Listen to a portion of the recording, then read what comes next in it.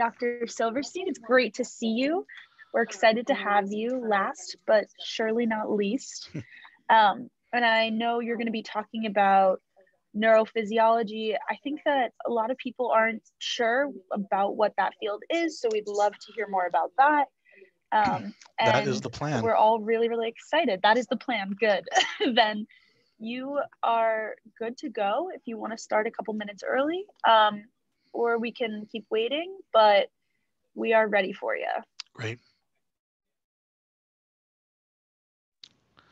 Well, good morning, everyone, and thank you to Brain Turns for inviting me to give this lecture this morning. I'm Dr. Justin Silverstein. I'm a surgical neurophysiologist in the Department of Neurology at Lenox Hill Hospital, and I'm going to kind of bring you into the life of a surgical neurophysiologist and what we do. We kind of bridge the gap between scientists. Some of us are physicians, some of us are doctorate level providers. There's a different range. We come from all different backgrounds. But I'm kind of bringing you into our world and kind of how we provide a role in the operating room during complex neurosurgical procedures. So what is the surgical neurophysiologist? Well, we're kind of the eyes of the nervous system when the patient's undergoing a complex surgical procedure, when the nervous system is at risk. Neurophysiology is how the nervous system functions. So we're able to see how the nervous system functions, where the surgeon can see what he's doing. Like Dr. Ellis just gave an excellent presentation about, taking out that subdural hematoma, and he can see the brain, and he can see the structures, but he doesn't know the function of those structures while he's doing the surgery. And that's where somebody like myself comes into play. So the way we do that is we come into the operating room, and we connect the patient to all different electrodes. And I'm going to go through all this in the talk. I know there's a lot of pictures here. I'm going to go through them. There's a lot of pictures on this screen. But basically, we're part of the surgical team, and we're kind of the eyes outside of the what the surgeon's looking at to tell them how the function of the nervous system is working during a procedure. And the way we do that is by connecting the patient to different electrodes. And we basically look at different aspects of the nervous system depending on what structures are at risk during that said procedure. So here is Dr. Bookfar doing a brain surgery, and here I am in the corner. I have a machine. I'll show you what that machine looks like, that where we sit next to the anesthesiology team, and we have basically a computer setup that we are connected through cables and electrodes to a patient. So this is kind of where we hang out in the back corner. And the idea is that if we see something happening to the nervous system, we can intervene. We can let the surgeon know, hey, there's something going on with the nervous system right now, and we need to take corrective actions because we want this patient waking up neurologically intact. If they came in to the operation neurologically intact, we want them leaving the operation neurologically intact. And that's why we're there. Here's another case that we did. And this is actually OR5 at Lenox Hill. And this was OR3, I believe. This is a bunch of years ago. Here I am, and I'm looking at brain waves during a procedure. Dr. D'Amico, who was nice enough to invite me to lecture today. Him and I tend to do late Friday night surgeries together. Here I am with him on one of our Friday night spine specials that we did, because we're involved, surgical neurophysiologists are involved in spine surgery, brain surgery, peripheral nerve surgeries, anytime the nervous system's at risk. And like I said, I'll go through that. The nice thing about being a surgical neurophysiologist is that and really any discipline in healthcare, is it affords the opportunity to give back. And I've been able to go on medical missions here. We were down in Costa Rica doing a medical mission for children undergoing spine deformity surgery. So these kids had devastating spinal deformities, and we went down there and with a group of spine surgeons and a group of neurophysiologists and a group of anesthesiologists, and we provided care to these patients. I think in this 1 week, we did 11 surgeries and very complex procedures. And this is, like I said, this is the machine that we use. And part of when you do a medical mission is you teach the local providers down there. And it's really fulfilling because they they know what to do, but they don't have necessarily the resources to do some of the more complex procedures that we do here in the U.S. and in some of the places where we do the medical missions. So here was the local neurophysiologist who came to shadow with me during the course of the week, and since we were both inked up, we decided to show that off a little bit during this this day. And what was great about this was him and I really hit it off really well, but we couldn't speak to one another. I don't speak Spanish and he doesn't speak English, so everything we discussed was through Google Translate, which really gets interesting when you try to translate neurophysiology, because we do have our own language that we speak. But we got through it, and it was a really, really fulfilling and rewarding opportunity. Here I am with one of our patients. This is a 14-year-old girl that had a very severe spinal deformity. And here we are. This is OR 4, I believe, or OR 5 in the Lenox Hill Hospital. And this is myself with one of my colleagues, and we're monitoring a nervous system during a surgery. So like I said, we're just a part of that surgical team, and we have a role to play, and we're going to kind of go through what we do here. So the machine. This is our machine. It's basically a laptop, and it's hooked up to a bunch of boxes, and these boxes are stimulators and recording devices. And basically what we're going to do is we're going to stimulate the nervous system throughout a procedure, and we're going to record from the nervous system throughout the procedure. Basically all the bioelectrical activity from a patient, we're going to take that off the patient when they're on the operating room table, and it's going to be converted to a computer screen here. And we're basically looking at waveforms, and that's your nervous system essentially in a sine wave is the easiest way to explain it. So as you can see here, this is the operating room table. There's no patient here yet, but you see these cables running along the floor. These are all connected to our machine. This is the way we're able to sit away from the sterile field. You know, we're not in the surgery itself. We're sitting in the corner, but we are connected to the patient in real time throughout the procedure. And all of these cables connect back to our computer screen. And like I said, there's different stimulation and recording devices that we're looking at. These are some of the boxes that go on the operating room table that are connected to our machine, and all these colorful cables. These are the electrodes that we have placed in the patient. These electrodes are in the form of needles. They're little needle electrodes that we place in different muscles or over different nerves. And we can, like I said, we can either stimulate the patient or we can record from the patient. And this is just what it looks like when we do a pre-setup. So there's a lot of stuff going on here that we have to kind of keep track of. And I'm going to go more into that. So what exactly is surgical neurophysiology? Well, your nervous system is like a highway. You have all these impulses going from your arms and your legs to your brain, or from your brain down to your muscles. And it's a pathway. The role of surgical neurophysiology is if there is a traffic jam along that highway, we're able to intervene and say, doctor, there's something happening to this patient's nervous system. We now have a traffic jam along this highway, from whether it's stimulating a nerve and recording at the brain, and all of a sudden you got picture these cars as being impulses, and these are nerve impulses, and the street or the highway is the nerve itself, the path of the nerve, and it's traveling to the brain or vice versa. If there's a traffic jam, we intervene. We want to make sure the patient wakes up moving everything at the end of the procedure. The way that you can equate this, so it's very easy, because obviously there's a lot of different levels of knowledge on this talk. When your arm falls asleep, that is a traffic jam to your brain. So that numbness and tingling that occurs in your fingers when you lean on your arm for too long and you fall asleep and your arm gets numb, that is a disruption in your nervous system path. That means that the impulse going from your arm to your brain has a traffic jam, and it's reversible, right? It's reversible because when it happens to you, you move your arm, you shake your arm, the numbness tingling goes away and your arm is fine.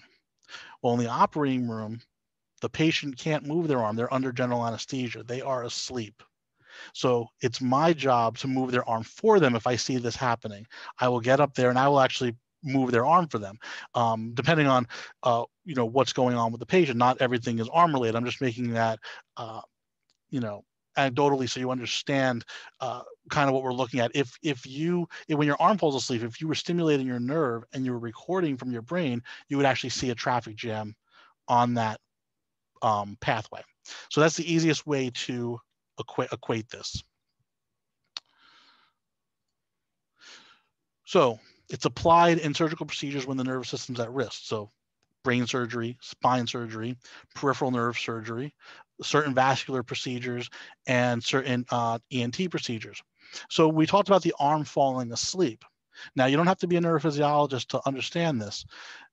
If you see where I have circled these upward deflected waveforms, this is a healthy arm. This is your arm completely fine.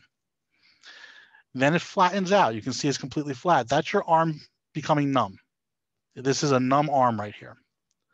Well, then we adjust the arm. We do it because the patient can't do it for them. And the response comes back. You can see it becomes deflected again here. You can see the response. And this patient wakes up neurologically intact. If we didn't intervene in this case, this would stay flat for, let's say, 5, 6, 7 hours, depending on the surgery. These are complex spinal procedures that can occur in complex brain procedures. And if you don't move your arm, so for example, if your arm falls asleep and you don't get blood flowing back to that arm to get that nerve working again, eventually the motor component of your nerve will die or be damaged, and you will have a paralyzed hand. That's what can happen here, is if we don't intervene and we let this go for 6 hours, because you would never let your arm that has fallen asleep be asleep for 6 hours. As soon as it starts bothering you, you start moving it around. So we see this electrically.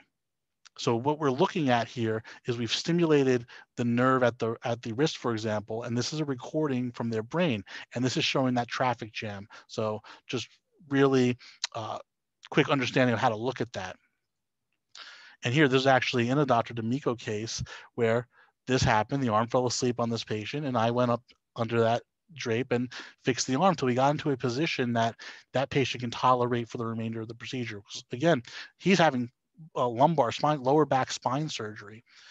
It would be devastating if he woke up with a paralyzed arm. We would not want that to happen. So we do everything that we can to make sure these patients are safe during these procedures. And we're just a safety net for the surgical procedure. So that's my arm moving their arm. So the way we do neuromonitoring or surgical neurophysiology is we do what we call a multimodal neuromonitoring approach. And what that means is we do a variety of neurodiagnostic tests throughout a procedure. And these tests are done in tandem with one another. So we're constantly multitasking. We don't just do one test. We evaluate the nervous system as wholly as we can, as we're able to. And the way we do that is we have a variety of tests, and we don't necessarily do every single one of these tests on every single surgery, but we do a variety of these tests on most surgeries. For example, we do somatosensory evoked potentials, or SSEPs. This is where we stimulate a sensory nerve somewhere in the limb, so at the wrist or the ankle, and then we put recording electrodes along the pathway of the nerve that we're evaluating up to the brain. And what we're looking at is we want to evaluate the SSEP in time and size, so how long it takes from stimulating the wrist and it gets to the brain, and also how big that response is. Because if it starts slowing down during the course of a surgery, meaning it's taking longer to get from the wrist to the brain, we need to intervene. If it gets smaller during a surgery, we need to intervene. That means something's happening. That means there's a traffic jam occurring in the nervous system. We also do motor evoked potentials. Motor evoked potentials, we can either do them transcranially, meaning we can stimulate through the cranium, or we can do them direct cortically, where after Dr. Ellis in the last talk, he spoke about taking off the bone flap. Well, take off the bone flap, we can actually put an electrode on the brain and stimulate the motor cortex directly and get responses from muscles. And what we're doing is basically moving the patient for them. We're having them flex and extend muscles throughout a procedure. And again, we're looking at the same thing. We're looking at size and shape of these waveforms on our screen. So if it's a certain size at the beginning of the surgery, that's that patient's baseline. If something should happen throughout the course of the surgery that causes an adverse event to happen to the nervous system and it gets smaller, for example, or the shape changes dramatically, then we intervene. We want to make sure the patient wakes up moving everything. So SSEPs and motor evoked potentials, these are what we call time-locked modalities, meaning we stimulate it and record a very specific point in time that we're looking for. The next two modalities are not time locked. One is called EMG or electromyography. The other one is EEG or electroencephalography. EMG is a recording of spontaneous activity from the muscle. We take needle electrodes and we place them in muscles that we're concerned about during a surgical procedure. And basically what we want with EMG is a flat line. We want that muscle not to be doing anything during surgery. And if that muscle starts to fire, meaning it starts flexing on its own because the surgeon might be too close to a nerve, then that's what we see as an alert. So we're looking for any kind of activity that's not a flat line with regards to EMG.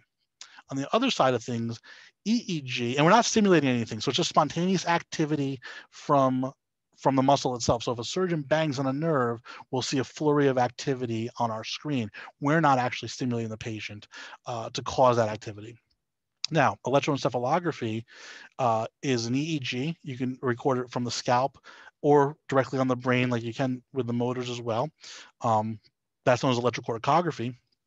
And here we're looking at spontaneous activity from the brain. Again, there's no stimulus applied to it. We evaluate the EEG by looking at any kind of activity that's also not a flat line. But unlike EMG, we want it to be flat. We don't want activity. With EEG, we want activity because that tells us the brain is alive and working. If there's a flat EEG, that means nothing's going on in the brain. That is potentially a problem. We also do nerve conduction. This is where we stimulate a peripheral nerve and we record from a muscle that nerve innervates or controls. And we evaluate nerve conduction by the intensity of the stimulation that we're using. So how much stimulation do we need to acquire a response?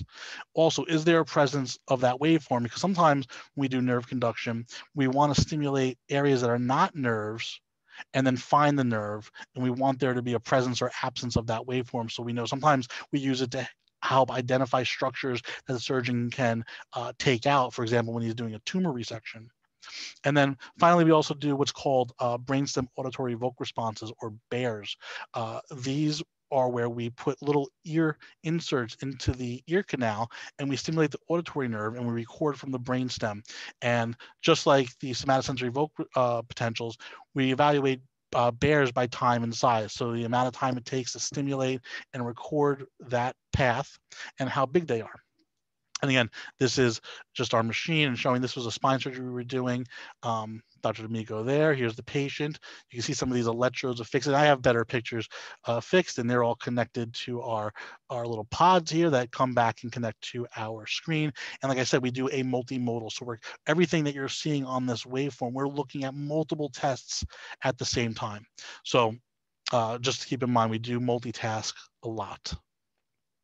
So I'm going to go through some of these modalities. So an SSEP, or the somatosensory evoked potential, it really primarily monitors motor sensory function. It can indirectly monitor motor function, and it can help identify the sensory versus motor cortex in brain surgery. So what we do is we have stimulation electrodes, for example, on a peripheral nerve here. And then, so here's the nerve, here's the spinal cord, and here's the brain. And then along this pathway, we place electrodes, and all these represent little recording electrodes. And when we stimulate, when the impulse passes under one of our microphones here, we get a response on our screen, a waveform. And that's what's showing you down here in this animation. When it passes through and under our electrodes, we get a response or a wave on the screen. And again, we're looking for how long it takes to get from here to the brain. And if it slows down, that's cause for alarm. Or if it gets smaller, meaning that there's a block somewhere and you're no longer getting a response, it can cause, that can be cause for alarm. Now, in brain surgery, we can place an electrode. So these are electrodes placed on the scalp. In brain surgery, we can place an electrode directly on the brain. So what you're seeing here with these numbers 5 and 6, this is an electrode that's right on the brain itself. And what we can do is we can stimulate the nerve the same way here at the wrist. And instead of recording from the scalp, we record directly off of this strip electrode. And this strip electrode has has contacts numbered 1 through 6, and we can only see 5 and 6 here. So basically 1, 2, 3, 4, 5, and 6. So when we record here, what we can do is, we'll show you here, this is a quick video. What's happening is I'm stimulating a nerve and I'm getting a response. But what I want to show you, and I'll see if I can control this. Whoops. Okay, hold on 1 second. Okay, so you can see these deflections here. This right here is sensory cortex. So 1, 2, and 3 are sensory cortex. And then there's a mirror image where it reverses. This is called a phase reversal. 4, 5, and 6. And see, I have a number here. These correlate to the contacts on the strip electrode. So this inversion of the response tells me that 4, 5, and 6 are motor cortex. So if the tumor is living underneath the area here of contacts 5 and 6, the surgeon is not going to want to cut into the brain here, because if they do, the patient is going to be paralyzed. This is where the motor cortex lives, based on our mapping of the brain. So this SSEP is a very useful tool in helping the surgeon. Again, the surgeon can see, but it doesn't look like what it looks like in textbooks. We're able to tell him the functionality of what's happening here, and he can make a decision on how he wants to approach the brain to safely take out a tumor. This is just showing, again, you can see these deflections here, and then you can see that it shifts in time on both sides, and it doesn't look the same. Well, that's the arm falling asleep again, and then we fix it. So you can see any kind of abnormal, I don't want to get too into the nitty-gritty details of how we evaluate and interpret some of this stuff, because I'll definitely start losing you. But there are certain percentages that we look for and certain criteria that we look for, and so on and so forth, before we make a call. It's not just any little deviation, but this is just showing you kind of big deviations that you can see here. There's the response, there it's not good, and here it comes back after our intervention. Motor evoked potentials is another modality that we do. Remember, we don't do these statically. We run SCP, we run a motor. We're constantly looking at the EMG. We're doing this throughout the procedure. Now with motor evoked potentials, we stimulate the cranium and we put needle electrodes in different muscles that we're concerned with, depending on the surgery that we're doing. So here's what it looks like in surgery. There's Dr. Ellis. We were doing a big case together. There's a brainstem case, and we were, here's our electrodes that I'm telling you about. These are in the scalp. Where all this tape is are needles in different muscles of this patient's arm. You can't see the rest of the body. We have needles everywhere in all different muscles. And basically when we stimulate the brain, we get a response from where we have needles placed. And there's a lot of tape here because they are needle electrodes. We have to keep them affixed. We don't want them, coming out and sticking somebody. So this is what happens when we stimulate. It goes through the spine, down through the nerve, to the muscle, and then we get a response on our screen. It's very quick.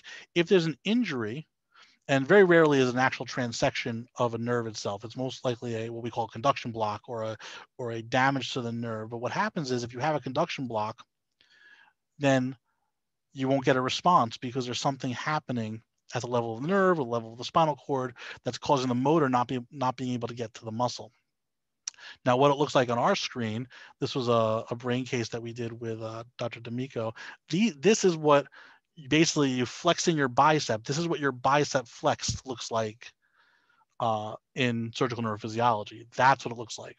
So what you see at the front of the screen here, that's just a stim artifact because we have to prime the motor neurons in order to get a patient to flex their muscle while they're under anesthesia. You actually have to prime the alpha motor neurons. So we elicit 5 to 9 pulses before we even send the full stimulus down.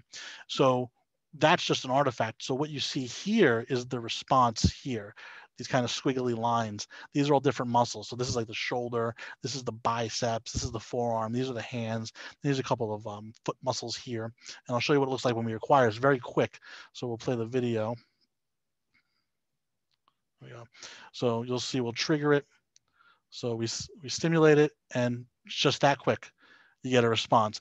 And it's that quick. If that goes away, we can immediately intervene. We tell the surgeon, oh, something's going on with the motor system, and we need to take corrective actions to reverse whatever's happening. This is just showing you, again, this stuff in the front, that's all artifact, but you can see the response here and the response here and the response here and here, and then you can see it flatlines here, where it stays stable on these muscles. These are all different muscle groups that we're targeting. And in this case, unfortunately, it was too late for us to intervene. By the time we noticed the flat lines, it was too late, and this patient woke up with a devastating lower extremity injury. They couldn't extend their knee. They have a quadriceps palsy. And this was an unfortunate situation. You know, we are very good at reversing injuries, but not all injuries can be reversed, unfortunately. And we do try our best. It's what we do. But you can just wanted you to just kind of see here. You can see the response, and then you see it flattens out here, and that's not good. That's not good in our world. We want to be able to reverse it so it comes back. EMG is the spontaneous activity. We just stick needles in different muscles, and we look at this kind of what we call free run activity. We're not stimulating the patient at all. We're just looking at the activity. And if there is activity, we want to be flat. If there's activity, we tell the surgeon, no, you're too close to that nerve. This is what it looks like. So you see the flat lines, that's good, but then you have some activity from one of the muscles. Each one of these lines correlates to a muscle group that we're looking at in the operating room. So you can see all these muscles are flat, but these muscles are firing, and we would tell the surgeon, oh, this whatever muscle this is firing. So they might be, working around that nerve. It means they're too close. They're irritating the nerve. The idea of EMG is to predict impending irritation or injury to a nerve. And you can see all these little electrodes. These are all needles that are in different muscles corresponding to the muscles that we want to evaluate during a procedure. So that's what it looks like. These are also the same needles that we use because we're doing multiple tests. They're the same needles that we're using for motor potential acquisition. They share the same needles. We don't put extra needles into the same muscles. We use one pair of needles in a muscle, evaluates our EMG, looks at our motor potential, potentially can stimulate nerves depending on what we're doing. So we do multi-use everything on our computer screen. Everything on a computer screen is then separated out via filter systems and so on and so forth, which I don't want to get into too much of the nitty-gritty on. Triggered EMG or nerve conduction can help identify the proximity of nerve tissue. Typically, we equate 1 milliamp of stimulation to 1 millimeter of distance. So if we're near a nerve and we're at 1 milliamp, we're right on that nerve, or very close to that nerve, 1 millimeter away. If we're stimulating and we're not getting a response up to 5 milliamps, it means we're about 5 millimeters away from a nerve. So the higher intensity that we need, the further away we are to the nerve. The lower the intensity, the closer we are. So this is valuable in identifying malplaced pedicle screws in spine surgery. So you can see like this screw is placed very nicely, where this is the spinal cord here, and this is the nerve root. This screw is kind of placed where you would think it's in the nerve root. Well, we can electrify the screw with a stimulator, and by electrifying the screw, based on the number that we get, if the screw is completely within bone, we get a very high intensity, meaning 20 milliamps, 30 milliamps of intensity to even get a response from the muscle. But if it's on the nerve, when we stimulate this screw, for example, we'll get a response at 1-2 milliamps. And that's cause for alarm. We tell the surgeon, oh, we're at 1 or 2 milliamps.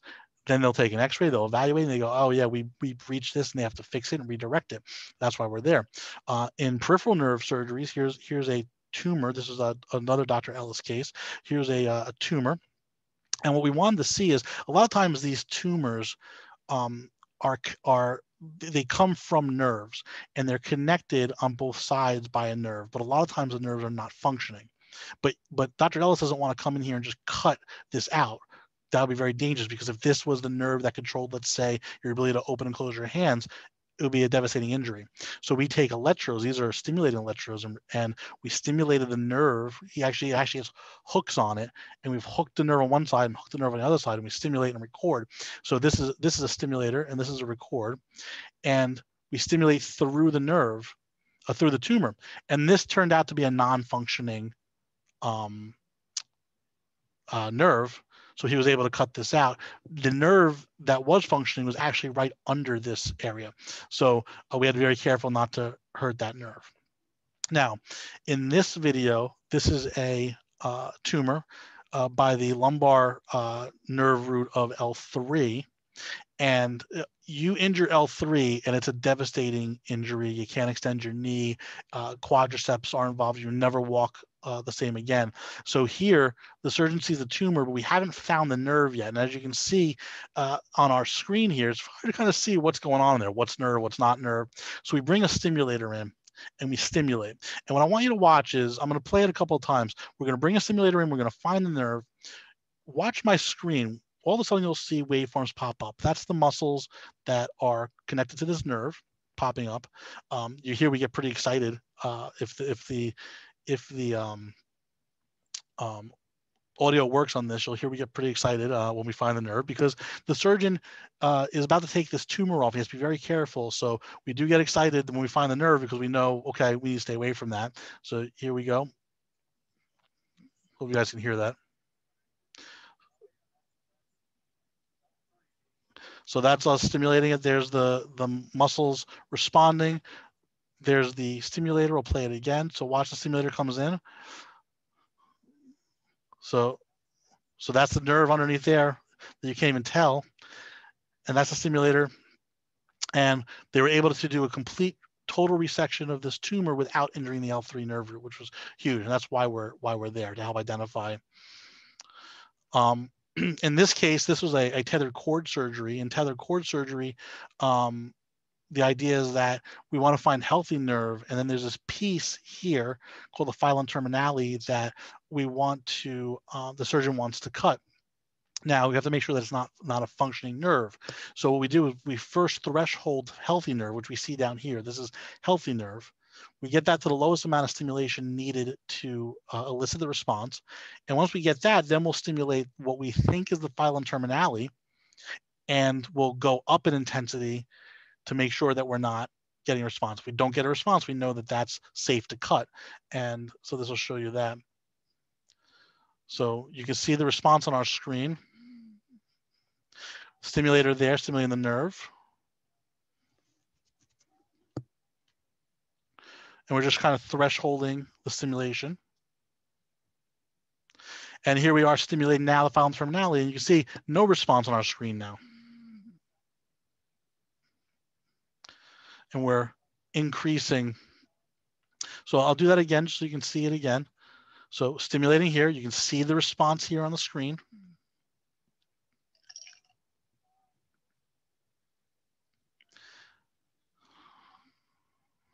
That's all response right there. Stimulating, that stimulator here, stimulating that nerve, and now we're stimulating here, and you don't see any responses happening here. And that's exactly what we wanted. They were able to essentially cut the filum terminale without having any adverse effects with the patient. The next modality is brainstem auditory vocal responses. This evaluates the auditory nerve and evaluates about 20% of the brainstem. The way this is different. This is not an electrical stimulation the way motor vocal potentials are and somatosensory vocal potentials are. This is a click and air stimulation. So basically, we put little ear inserts, almost like earbuds, or AirPods into the ear, and they're connected to this tube. And this is a stimulator. We deliver a click stimulus at about 90 decibels into the ear, and then we record from right outside the ear and then also at the top of the scalp, and we're looking at the pathway of the brainstem, and it ends up in 5 waveforms, that pathway, and we're looking again for very specific 5 waveforms, what they look like in time and size. So here's what it looks like in real life. You can see here's wave 1, wave 2, wave 3, wave 4, and wave 5. And that's what we're looking at. And now we're going to look at deviations off of this. So the blue is our baseline. And if things start shifting in time, getting later, then that's cause for concern. That means there's a block of a traffic jam in the highway. So maybe this will, so the green is our baseline. So this is normal. Here's 1, we'll call this 3 and 5 here. And then you can see in the blue trace, it starts shifting. This is an abnormal shift. It's not the same in time. And this is where we start intervening. We say, okay, there's something happening here. What's going on with the auditory system? Because everything is shifting and getting slower. Things can get faster. Faster is okay. Things slowing down in your nervous system is not good. Next is electrocorticography and EEG. This is spontaneous. EEG and electrocorticography on the operating room are used to identify seizures, whether they're primary, whether the patient's there for the seizure, or if they're induced by our cortical stimulation. So when we stimulate the brain directly, there is a very, very small chance that we can elicit a seizure. So if that happens, we have to be prepared for that, and we take preventative action when that does happen. EEG can also assist in helping us assess how deeply anesthetized the patient is. And that's really for us and our anesthesiology colleagues, where we can tell them, okay, the patient's adequately anesthetized, the nervous system's still working, but they're not feeling anything. They're not awake by any means. So this is one of our surgeries. This is an EEG, what it looks like on our screen. This is what you're seeing there. So right there, that's us stimulating the brain. And what we're now looking for is any kind of seizure activity to follow, which doesn't happen here, which is good. But that's us actually sending a motor stimulation down, and we see it as an artifact in our EEG. This is showing what we call burst suppression. This is a burst of activity here. And this is suppression. And this just shows that the patient's adequately anesthetized under anesthesia. This is what the electrodes look like when we're doing intraoperative EEG on the scalp. And this is what electrocorticography looks like when we put electrodes down directly on the cortex itself and we record from all of these different electrodes. So a quick case study. This is a case that Dr. Ellis and I did a couple months ago. This is a big acoustic neuroma. So what you see here, here's a tumor here. An acoustic neuroma it basically comes off of the acoustic nerve, the auditory nerve, and you can kind of see the nerve here. Now, the auditory nerve and the facial nerve live very close together in this world. They're very, very close together, and there is especially in this tumor this large, there is a high risk of a facial nerve injury. And a facial nerve injury is a devastating injury, an injury where the patient's face is paralyzed. They can't smile. It's just debilitating. It's horrible, horrible. So we're there to help identify potential injuries. So in this case, and I'm not going to play the video. I'm just going to kind of scroll through it. Here's the big tumor. We don't know where the tumor is. So what we're seeing here is, again, this is the artifact of the simulation. And then what you see all right here, I'm just going to kind of square it out. These are motor potentials from facial muscles in this case. So the blue is a baseline and the purple is subsequent. So what we do is we have our baseline, and then throughout the case, we're constantly running that motor and we're recording. So that's what you're seeing here. And you can see these, to me, these are very good, well defined, well established, nice and large. And we're happy about that. As we go on with the procedure,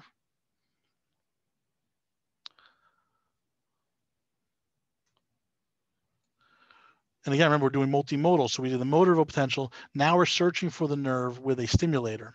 And we're about 3.5 hours into resecting this tumor. We have not found the nerve yet. We finally find the nerve and we get a response with our nerve conduction at 0.4 milliamps. So 0.4 milliamps, remember, the lower the number, the closer we are. So we're right on the nerve at 0.4 milliamps. Then as we get closer to the nerve starts getting irritated.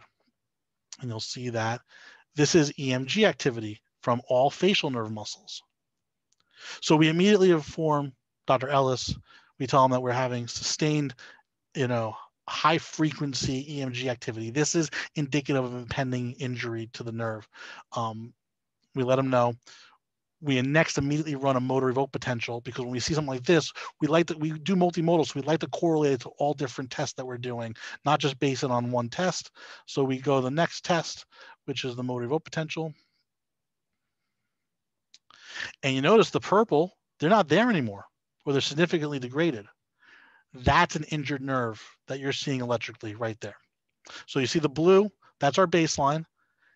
All that stuff happened where we have that EMG activity. Now I run the motor, and the motor significantly degraded.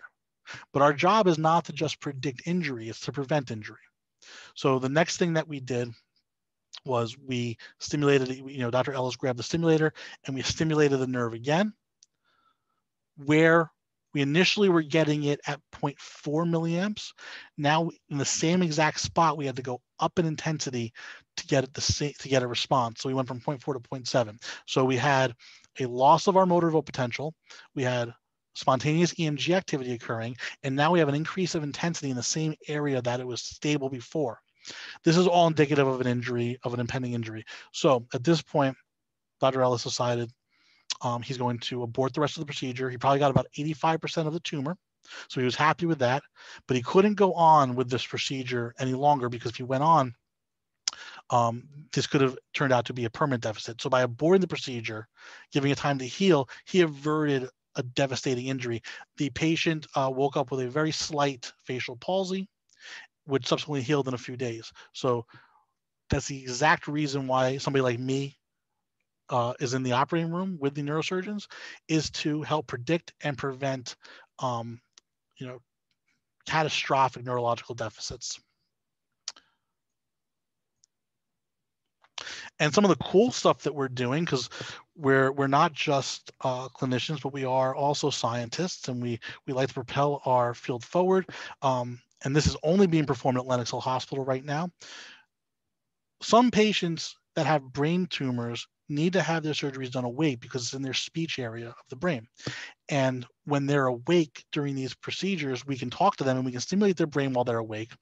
And we can put them into what we call aphasias, where they have speech disturbances based on stimulation. And when we do that, the surgeon can marginalize the area of the brain that's speech and stay away from it in order to avoid a speech deficit. Well, unfortunately, not all patients can tolerate an awake surgery. So we developed a technique where we do we do motor speech mapping while the patient's asleep. And we do that by targeting certain muscles that are specific to motor speech. It doesn't work for receptive speech, because that's a sensory thing. And I don't really want to get into the whole neuroscience behind the speech. It's a very, very complex system, but we've had very good outcomes with the motor speech. I'm going to show you how we do this. It's very, very interesting. So what we do is, so here are my needle electrodes. This muscle is known as the cricothyroid muscle. It's a muscle for phonation. It helps you with your speech. It's one of your pharyngeal muscles. So we put needles there. We have needles in the facial muscle here. We have needles, you can't see them. This brown lead is in the tongue. And then this is the endotracheal tube. This is the tube that the patient's intubated with. And you can see these blue and red wires. These blue and red wires, this endotracheal tube has electrodes embedded on the tube that sit on your vocal cords. And the idea is that when we stimulate the brain, if we can activate any of these muscles, it's been shown that these muscles electrophysiologically are markers for motor speech, meaning that there's a good chance that that's motor speech area if we can find these muscles intraoperatively. So this is the way your brain is kind of is made up, where out laterally, so out, if you think about it like this, out by above your ear is going to be your face and tongue area and your larynx. And then as you go more towards the top of your head, then you get your hand and your arms and your legs. Your legs are going to be the most in the center of your head. Now, obviously, this looks nothing like this. We don't know where these areas live, nor does it even look like this for that matter. So what we're trying to do here is we find the motor cortex and the inferior frontal gyrus, or the pars orbicularis. This is the part. So this part of the brain right here are the markers for speech. If we can stimulate the areas here, we can get responses from that cricothyroid and from the vocal cords. And we can say, okay, we need to avoid this area. So I'm going to show you us doing that here. This is Dr. Bookvar doing a case. I want to say a few weeks ago we were doing this case together, and so what this is a stimulating probe. This is the brain. Now, as you can see, it doesn't look like this, nor does it look like this. So by stimulating the brain, I'm seeing that electrical activity on my screen. I'm telling him, okay, that's the hand, that's the face, that's the vocal cords.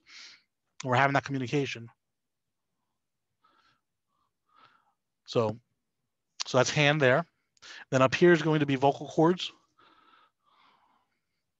So, and basically we do, this is called brain mapping, and we basically do this in all different areas. And the idea is that we're trying to find an area that doesn't give us a response. We don't want the motor response, because the motor response tells us that's where motor function is. If we cut into there, the patient's going to wake up with an injury. So if we can find the area that's electrically silent, that's not giving us any motor responses, then we're fairly safe. And this is what it looks like on our screen. So this is what I'm looking at. So when we stimulate the hand area, we get this response here from the hand. So here's the hand, here's that response from the hand. So this is the hand motor area. Then when we move the stimulator and we get the vocal cord, we get a little bit of a vocal cord here, and then we get this response later. Remember, this is time. So when you look at, these are about 10 millisecond divisions. So 10, 20, 30, 40, 50, 60 milliseconds. About 55 milliseconds, we get this late response. Oops. We get this late response. And the late response correlates to the inferior frontal gyrus, where the early response, which you're seeing here, correlates to the motor cortex. So this tells us we're right on the border of the motor cortex. And we're also getting a little bit of a hand response. So we're kind of stimulating here and getting kind of this whole area here.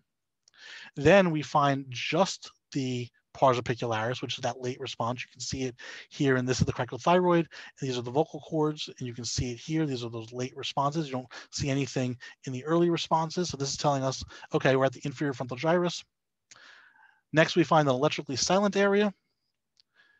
Nothing, you don't see anything on the screen other than our stim artifact. There's nothing on the screen. I tell Dr. Bookvar this is electrically silent.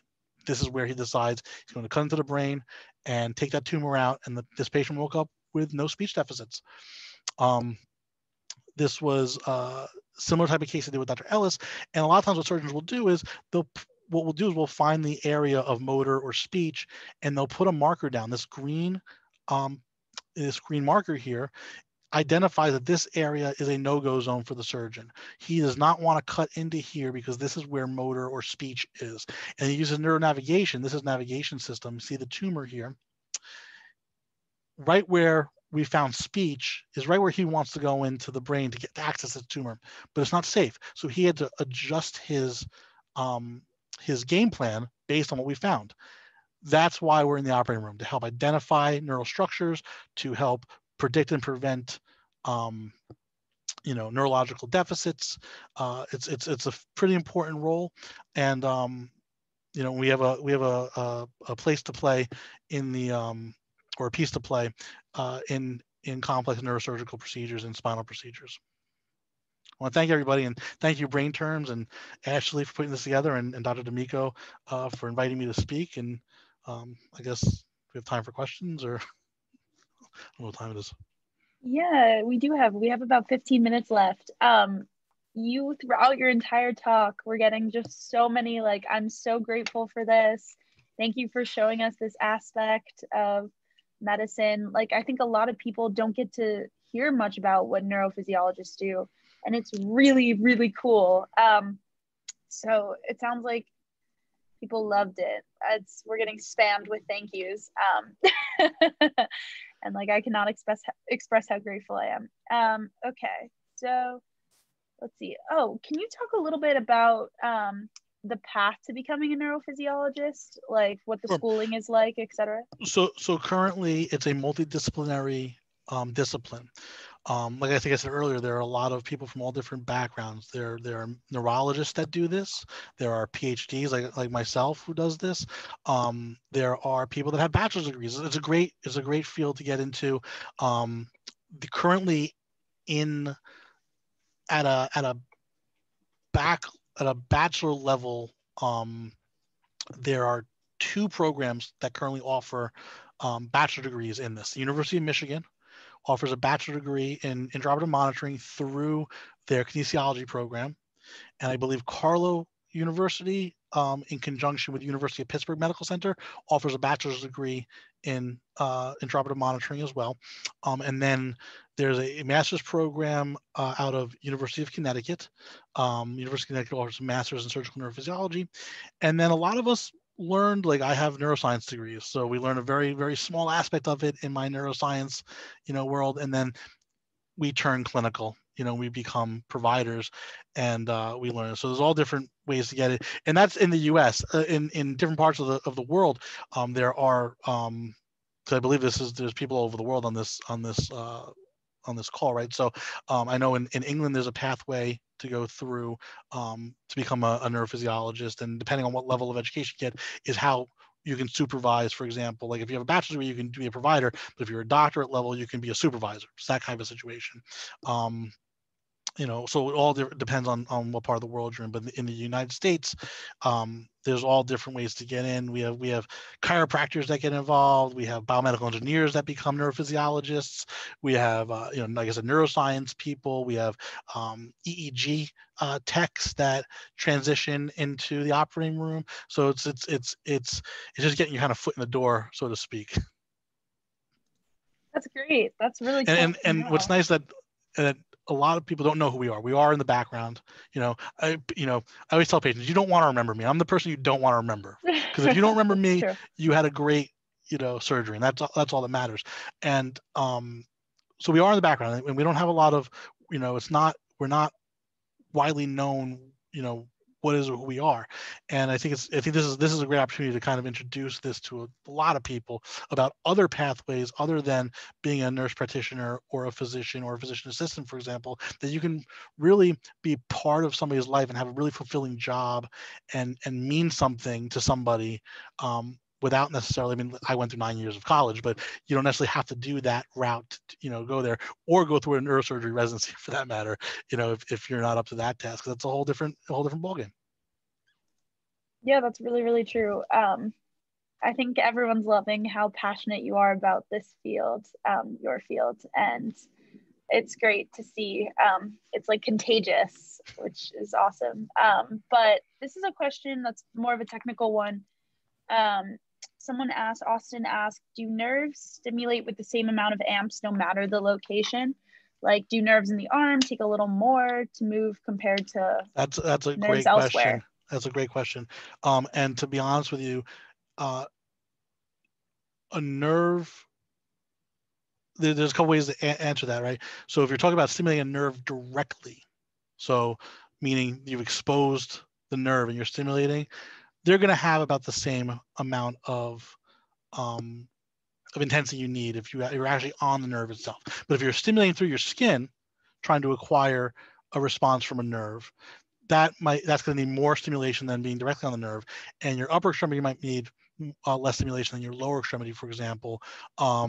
And all depends also. There's so many confounding factors that I didn't even get into in this, and how anesthesia affects what we do. Because remember, the goal of anesthesia is to make sure the patient doesn't remember anything, make sure they don't feel anything, make sure they don't they don't move. So what's that? They inhibit the entire nervous system. And what's my job is to excite the nervous system. So every patient is going to be their own control, so to speak. So what somebody needs to elicit a motor response, for example, I might be able to get it at 100 volts on one patient and have the exact same anesthetic regimen on the next patient and need 500 volts. So everybody's kind of their own control in that sense. But when you're directly down on a nerve, it should be about the same when the nerve is actually open. How do you figure out like what someone's kind of baseline control is, if it's like specific to the person? Like, when are you figuring that out? So when the patient rolls into the operating room, there's a lot of stuff that goes into the setup in a surgery. And if you guys think back to Dr. Ellis's lecture, and he was showing, walking to the operating room, and that was a case that we're not involved with because the nervous system not really at risk for what he's doing there. But if we were involved, when he walked into the operating room, you'd see us, you'd see the nurses, and after the patient goes to sleep, we place all these electrodes for all the different target areas that we're looking to target. And then once we get everything established, we run a baseline on that patient before they even make skin incision. We know what that nervous system's telling us prior to surgical incision. That way, if we have to troubleshoot or anything's happening, we can fix it right then and there. And not everybody has, they come in, these are patients that are having surgery for neurological deficits. Sometimes they don't have responses at all. And we just document that. We have a patient comes in, we just can't get a response from that patient because they're neurologically compromised. And we try to get something. So all different things. We do try to get a baseline prior to skin incision, and then we watch throughout the procedure. We also, as a neurophysiologist, we do have to understand the surgical steps, and it's funny. We have to know anesthesia, we have to know surgery, we have to know what we do, because we have to understand when the structures are at risk, because there are certain points in the surgery where things are more at risk than others. So for example, he's opening he's cutting the bone for the bone plate. Not such a high risk point of procedure for us, but he's taking out the tumor near the white matter tracts. Very high risk part of the procedure for us. So there are different things that we have to understand and know when to look at things, and certain tests are more important than others at certain points in time, because again, we're running multiple tests throughout the case. So you really have to know what's going on in the surgery, which is yes. you have to know. Yes, you have to know all the steps of the procedure and all the risks and how different anesthetics affect you. There are neuromuscular blocking agents that knock out your motor system. We have to understand that. We have to understand how inhalational agents affect synapses in the brain, because that's going to affect our waveforms. And because we do adjust throughout the case, we'll adjust. You can't be hard and steady. The patient can't be awake during these procedures. So you have to be able to work with the anesthesiologist. And the way we do that is it's always whatever's safest for the patient, and then we'll adjust off of that. And we'll also notice that there'll be trends in a case that are caused by anesthesia. So we'll see waveforms, like we kind of talked about. We're looking at time and size. Well, anesthesia affects time and size of these waveforms, but we know what we're looking for in that sense. So if things start shifting and it's not correlating to something the surgeon's doing, then we start looking at the anesthetics and we start talking to the anesthesiologist. Not everything is surgically induced, but we have to be aware of all that stuff. That's a lot to keep balancing throughout the procedure. It's very head on a swivel. Yeah, and we're there the entire time. We don't leave. Most of us are not. There are people that are employed by the hospital systems that are kind of shift workers. But I'm in a private group, and we are not shift workers. I am there, just like Dr. Ellis said, from the time the surgery starts to the time it ends. We're there throughout. Yeah. Can you talk a little bit more, Dr. Silverstein, about why you chose this route? Why did you choose to become a neurophysiologist, and why others might want to? I took a very circuitous route to get here. My undergrad is actually in music and sound engineering. And I was a musician for many years, professional musician for many years. And I decided that I wanted to do something in healthcare. And at the time, my girlfriend at the time was not my wife. She was an occupational therapist. And I said, oh, that would be interesting and look, fulfilling. And I wanted something because, my music career wasn't really going anywhere at the time. And I started to go do some coursework too, because I had my engineering, but I need some of the life science stuff for a clinical career. And I started taking some coursework, and I ended up working in a neurology office that introduced me to all these neurodiagnostic tests. And I kind of just fell into it, and I went back to school, and I got my graduate degrees in neurosciences. And I just fell in love with neuroscience, and being an engineer by trade made jumping into this very easy for me, because I understand the ones and zeros, for example, right? The engineering component of what I do in the operating room, because there is an engineering component, right? Amplifiers, stimulators, recordings, there is an engineering component to it. So that made it, so it was just learning the neuroscience and the surgical side and I fell in love with it, and I've been doing it for the past 15 years. That's so interesting. What a like cool journey you had to get here. And I see why you love it. It's really, really fascinating. People are asking, so someone asked, would you recommend being a neurophysiologist to someone who likes a lot of doctor-patient interactions? Like, so are you able to interact with patients, or is that something you don't get to do as much and you wish you had more of? We do interact with patients, not in the sense the same way a surgeon would, or a PA, or a nurse practitioner, for example. We don't follow patients post-operatively in the sense that I don't see a patient in the office. I see the patient, right before surgery, and I talk to them when they're in the holding area, the operating room, and I introduce who we are and what we do, and we explain, to the best that we can what we're going to do procedure. But once that procedure is over, that's pretty much it. I do follow up with all my patients, with my surgeons, see how they're doing, make sure everything is stable. But as far as seeing the patient afterwards, or far in advance, we don't track them that way. So if you're really looking for that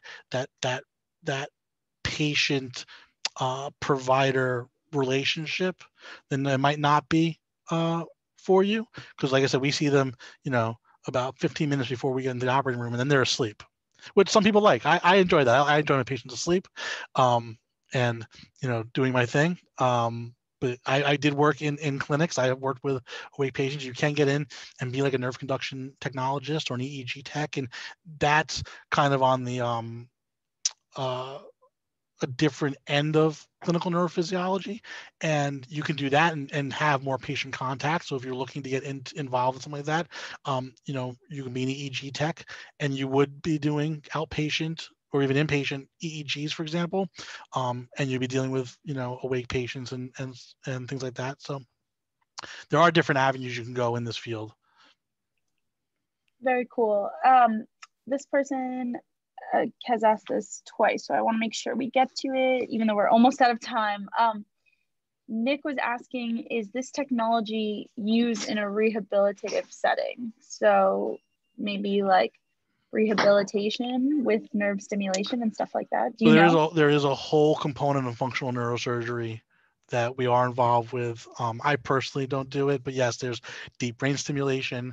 There's spinal cord stimulators that are. I'm involved with some spinal cord stimulator stuff, but there is a whole side of it, yes, that we are involved with, that we can be involved with, depending on your access to it, and your ability to learn it. There's some really cool work coming out of the Cleveland clinic, where they're doing nerve transpositions and then implanting basically electrodes in patients that have prosthesis, and they're implanting electrodes into the pectoral muscles, and by basically flexing your chest, you're able to control your hands with a prosthesis. So that's really cool work in our field coming out of the Cleveland Clinic, but that's, they're still doing the trials on that. But I have a good friend that introduced me to that, and is doing that, and it's very cool. So there are very cool things that you can do in the rehab side of things, yes, and functional we call functional neurosurgery. Functional neurosurgery. Okay, very cool. So it looks like we have reached our 12 o'clock time. But Dr. Silverstein, that was amazing. I think people really, really loved this. It was something different and unique. And I think people really appreciate getting to see that. And you spoke to people all over the world, and I really, really appreciate getting to hear you talk. That was awesome. Thank you for joining us. Thank you so much. Thank you, everybody. If anybody has any questions, feel free to my contact's on the screen. Feel free to contact me anytime. Okay, awesome. Well, thank you so much. We are done for today, everybody. So we will be back tomorrow. And we're losing people quick. So I feel like I will just post in the Facebook group about the lectures tomorrow. But thank you, everybody, for coming today. I hope you enjoyed it. And yes, see you tomorrow. Bye.